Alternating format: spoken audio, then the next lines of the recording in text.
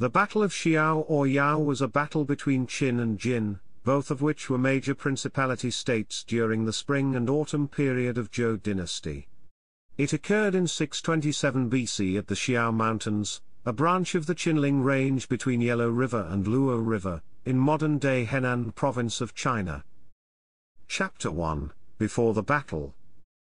In 632 BC, the Battle of Chengpu broke out between Jin and Chu.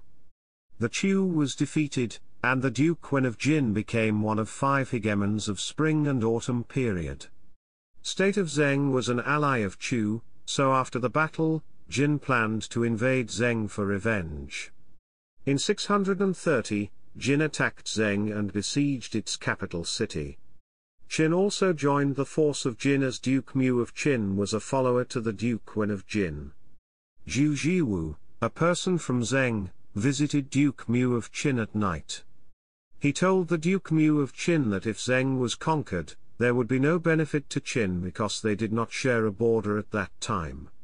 On the other hand, Jin would occupy Zheng's territory. It would make Jin stronger and a greater threat to Qin. He pointed out that if Qin gave up attacking the city, Zheng would be willing to be an ally of Qin in the future to potentially fight against Jin. He successfully persuaded Duke Mu of Qin to retreat. Before going back, Duke Mu of Qin appointed 3 generals to stay at Zheng in order to help Zheng defend their capital city. The alliance between Jin and Qin then collapsed. Jin failed to conquer Zheng because of the lack of support from Qin. 2 years later, Duke Wen of Jin died.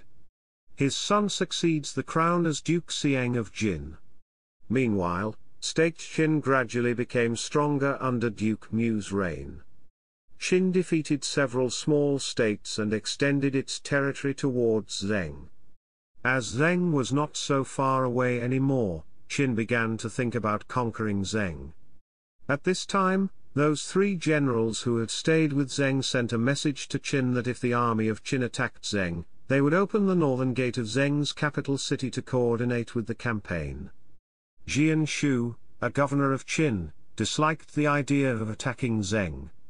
He asked Duke Mu to abandon this plan because it might cause a potential crisis. However, Duke Mu had made his mind and continued the plan. In 627 BC, the Duke appointed Baili Mengming, Zai Wishu and Bai Yibing as generals to launch a surprise attack to Zheng.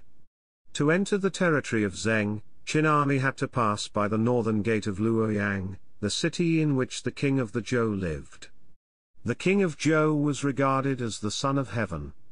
According to traditional manners, soldiers needed to take off their helmets when passing by the city of Luoyang.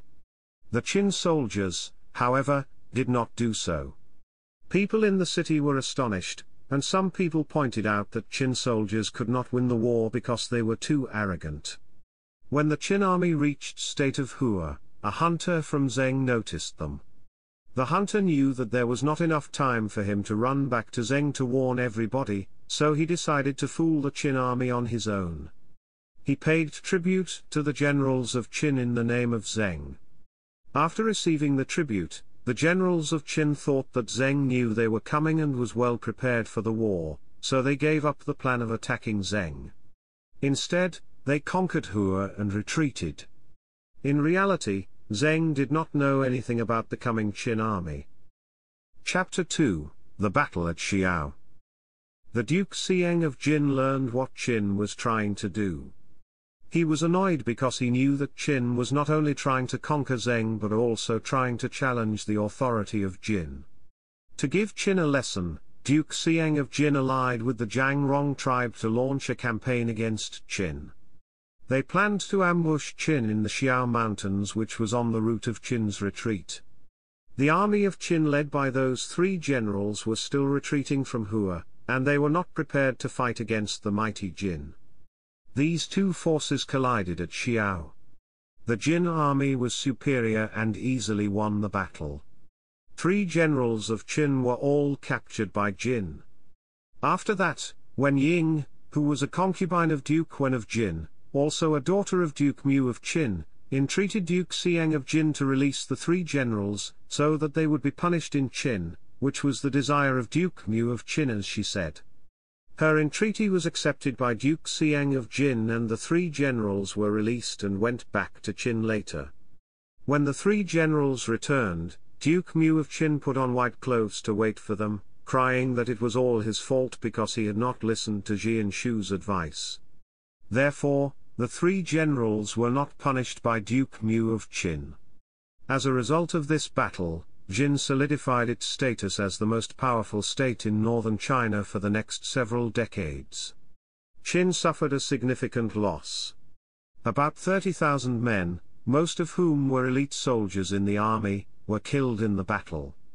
For a long period of time after the battle, Qin had no power to continue its eastward expansion. Instead, they turned around and began to expand towards the west. During this process, they clashed with several barbarians and nomadic groups and conquered several smaller states in the west and northwest.